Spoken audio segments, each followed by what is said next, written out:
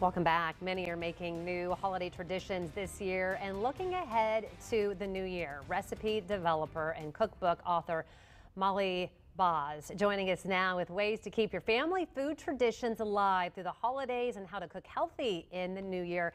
Molly, good morning to you.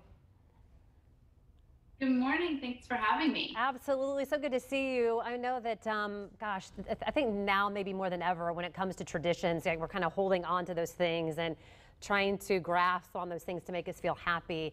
I know that you like to talk a little bit about how these culinary traditions, how we can keep them alive right now for this season. What do you want people to know? Well, okay, so I think that one of the major ways to stay kind of rooted in tradition over the holidays is to stay in the kitchen and just keep cooking.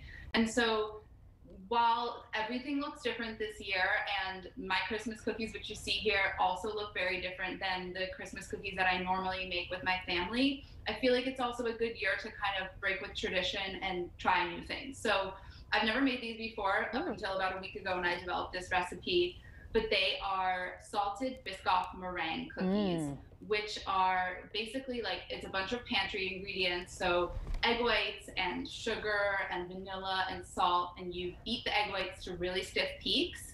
And then you fold in cookie butter and crushed Biscoff cookies.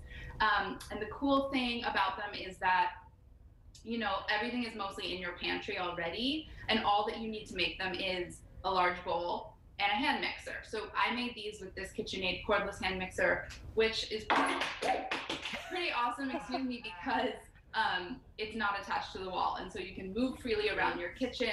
I've even been known to bust out a batch of cookies while sitting on my couch. I love it because you're like, okay, I'm on live television right now, and I just knocked, was that the bowl that you knocked on the floor? Just because that's what we do here. We point out things like that. Oh yeah, you just move on. Exactly.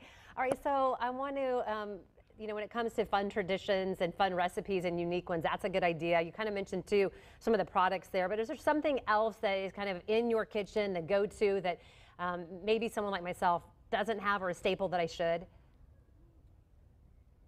I keep my kitchen stocked at all times with like a very base minimum pantry ingredient list. So that means for me, olive oil, salt and pepper, obviously. I like to keep a bunch of different vinegars on hand.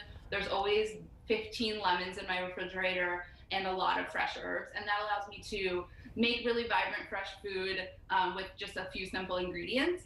But I think that, you know, the end of the year and moving into the new year, this is a great time to take a fresh look at your pantry and maybe purge it of some of the things that could probably be chucked. I know that there's a lot of stuff in the back of my fridge that's been there all year long. It doesn't need to be there anymore. And so it's a good time to kind of reset your pantry and get some new things into the fridge so that as you move into the new year, you have a lot of exciting ingredients and condiments to play around with.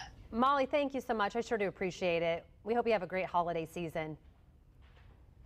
Happy holidays. Thanks for having me. Absolutely.